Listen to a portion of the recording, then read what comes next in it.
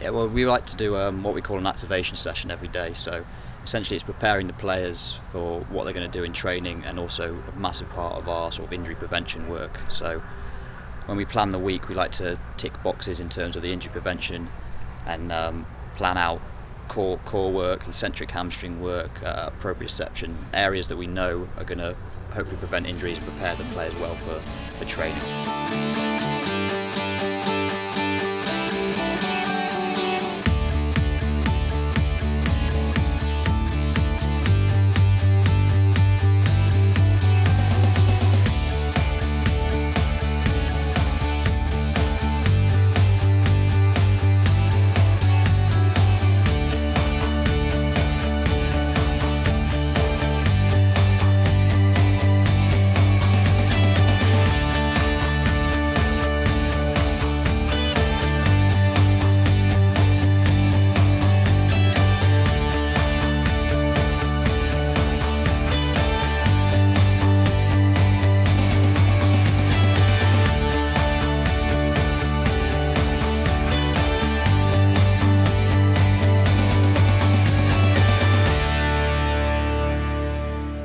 It's all about the carryover, so we can begin the low-level work in the gym, very controlled environment, make sure everyone's technique's good, and then carry that into the warm-up. So the specific goals that we have in the gym we'll carry into the warm-up, and we do different areas in terms of their injury prevention.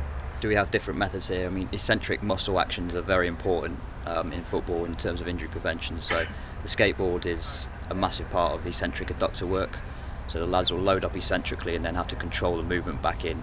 Again, mimicking on the football pitch if they have to control a pass that's slightly out of their reach, and obviously it's the same sort of muscle action, so preparing the body for that.